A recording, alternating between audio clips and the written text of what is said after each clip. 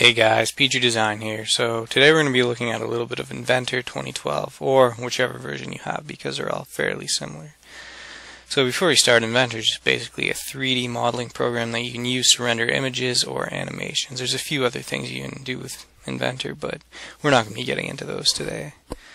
So if this is the first time opening the program, you're going to want to go to Projects. You're going to hit New Single User Project, hit Next, and then name it whatever you want, then hit Finish. So I'm not going to hit Finish because I already have a project open. So I'm just going to select that project and hit Done. So up here you've got the ribbon, you got a few options, New, Open, Project. So we're going to go to New.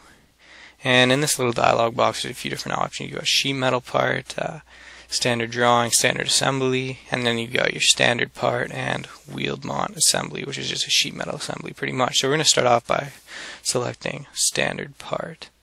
So it's going to take a minute to open, and once it's open, it's going to open you into your sketch view. So sketch view is just like basic AutoCAD where you can draw in 2D.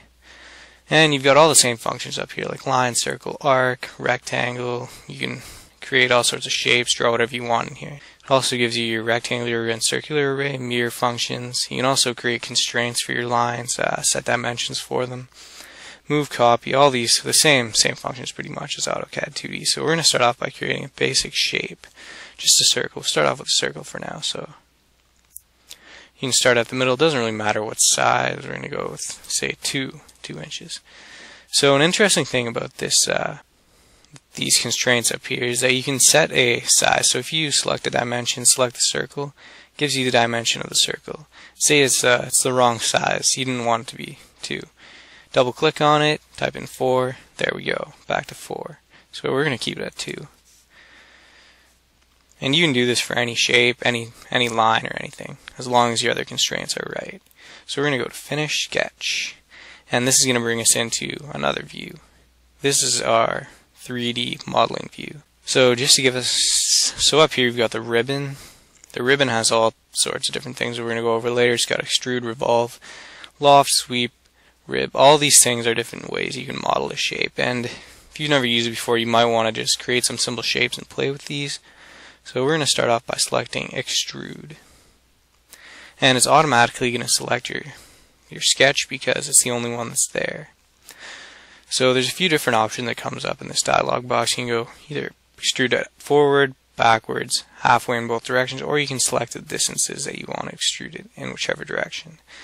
So we're just going to go with 1 inch. That seems good to me. So then hit OK. And basically this is all that Extrude does, is it pulls out your shape in a 3D fashion. So over here we've got the view cube. You can look at it from whichever face you want, depending on which part of the cube you select. This is very interesting. Then you got here, you've got this little pull down box where you can either put in perspective view or orthographic view. Here you've got this this wheel. If you select the orbit tool, you can rotate this in any direction, pan.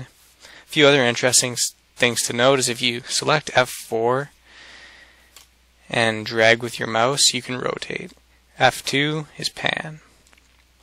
If you want to create another 2D sketch, and maybe you can select 2D sketch up here in the corner, or there's also an interesting thing about Inventor is you can right click and it gives you a bunch of different options right from your mouse. So you don't have to go up to the ribbon every time you want to select something. So if you right click, you can select one of these options. We're going to go with New Sketch. Select the face you want to make a new sketch on, and voila. Back into your sketch mode where you have all these options for drawing again. So we're going to put a rectangle now. Starting here. Just like that. Finish sketch, and you're back into your model view again. And now you have these options. Say we want to extrude this one. It'll pop out 1 inch. We can say we want to go backwards and create a square into our cylinder. Just select this. You can rotate around, take a look. Say you want it to go 2 inches that way, but you don't want it to cut through your cylinder. Just go up here, and instead of selecting the subtract one, select the add one, and it'll create a solid instead of subtracting. Say you want just the intersecting section, hit intersect, and it'll just give you that short little the places where both shapes intersect pretty much. So we're just going to go with this one, hit OK. Perfect. And this is the shape that you come up with. So right now we're just doing some very basic stuff. So a few other interesting functions here. We've got fillet. This is very straightforward. Just select your edge and it'll automatically fillets to whatever distance you want. You can play with some of these variables and you can see what they do. I'm not going to touch those right now.